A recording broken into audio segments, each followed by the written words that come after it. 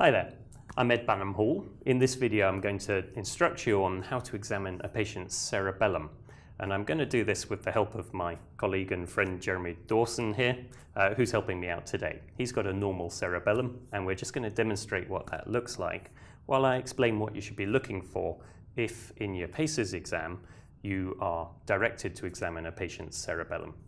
So, as always, the first thing to do is to start by washing your hands, which I'll do now. There we go. And introduce yourself, confirming with the patient that they don't have any pain or discomfort or anything sore. Hello there, my name's Ed Banham-Hall. Are you feeling comfortable at the moment? Yes, thank you. Anything hurting? No. If it does start to hurt at any point, just let me know. Okay. The key points of a cerebellar exam are best remembered using the mnemonic Danish.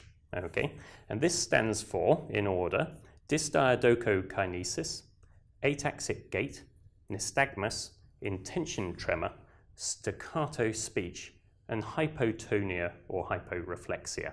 Okay, I'm going to show you each of those things in turn now. Okay, now the key thing with the cerebellar exam is you might not want to do those in order. In particular, it's often best with the sequence of the exam to do the gait last. So we'll come to that a bit later. We're going to start off with dysdiadochokinesis though. This is a really easy test which you can do very simply by asking the patient to place one palm upwards. Please do that.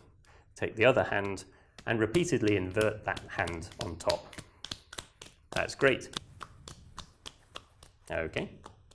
Now, if it's okay, could you do that on the other side, please?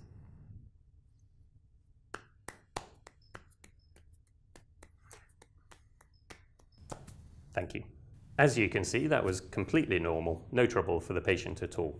It's really important to remember with the cerebellum, unlike the rest of the cerebral cortex, that any problems in the cerebellum will occur on the same side as you elicit the abnormality.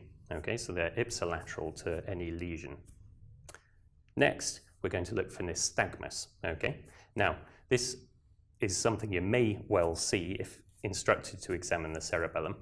Now, the optimal way to examine for nystagmus is to have the patient sat opposite you, so you're facing each other directly. However, because the patient's on a couch, I'm just going to manage now and ask Jeremy to turn his head towards me. That's perfect. Okay, my preferred way of doing this is to hold the patient's head still with one hand. Jeremy, please could you look at my finger like this? That's great. Now, keeping your head still, I just want you to follow my finger with your eyes.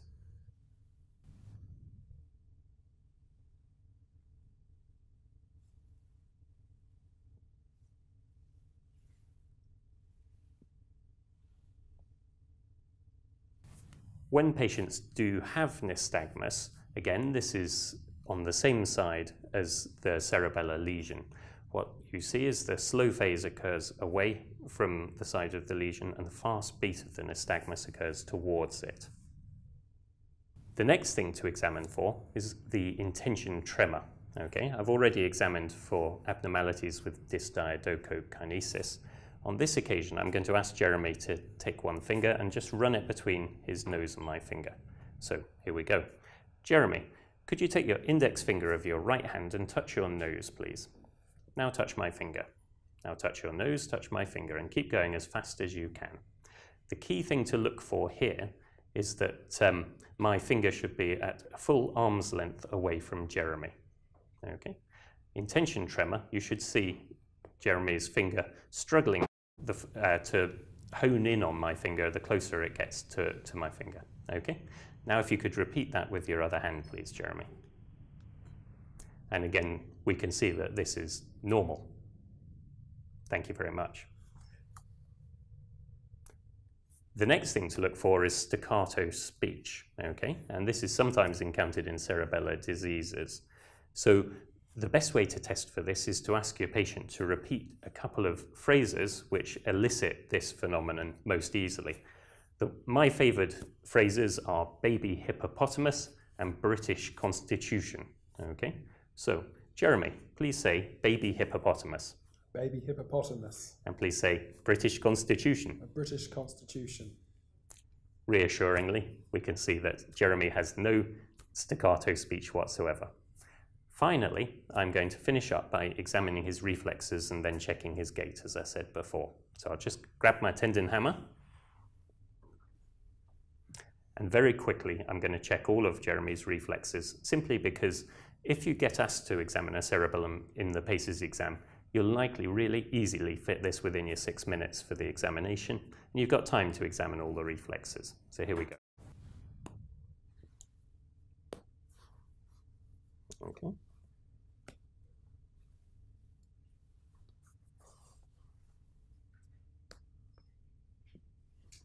There we go, just straighten your leg out. There we go, thank you.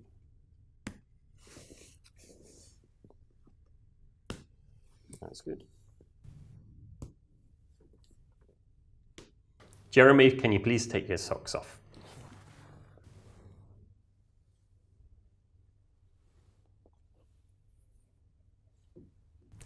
Often at this point, it's worth briefly checking coordination in the lower limb. This is obviously a fairly crude test, but we can do this just by checking Jeremy's ability to slide his heel along his shin. So Jeremy, could you please take your heel here and put it on this knee and slide it down your shin? That's great. And if you could repeat it with the other leg, please. Thank you very much. I'm going to finish up by examining Jeremy's gait. Okay. Now, if you're feeling super confident in the exam, the best way to do this is actually get the patient down from their couch, stand back, and ask your examiners to escort the patient so you can ensure that he doesn't fall over.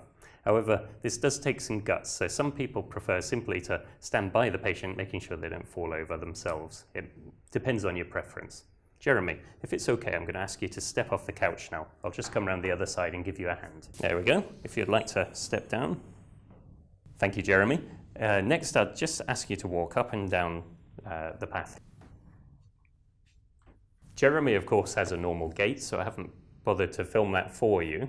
However, if you were to see an abnormality with someone with cerebellar disease, you'd be looking for an ataxic gait. So they might look as though they've got a slightly drunken stagger, to put it crudely. In addition, if you really want to maximize the sensitivity of your clinical tests, you can ask the patient to attempt a heel-toe walk, which may be slightly more sensitive. Final thing to have at the back of your mind is very occasionally patients with midline cerebellar lesions or cerebellar vermis lesions may have a truncal ataxia, which may display somewhat differently to the gait ataxia I described before. Finally, finish up by thanking your patient, assisting them to get comfortable again and covering them up as required. Then you turn to the examiners and present whatever your findings may be. In the case of a cerebellar examination, particularly common pathology for an exam would include things like demyelination in younger patients, cerebellar vascular accidents in older patients, and finally, from time to time, patients with alcohol consumption will also demonstrate cerebellar signs. I'm just going to recap this for you so you get the mnemonic down just perfectly. You need to remember Danish. So that's dysdiadochokinesis, ataxic gait, nystagmus, intention tremor, staccato speech, hyporeflexia and hypotonia. And finally, just remember, any lesions in the cerebellum are going to occur on the same side as those that you establish the signs are present.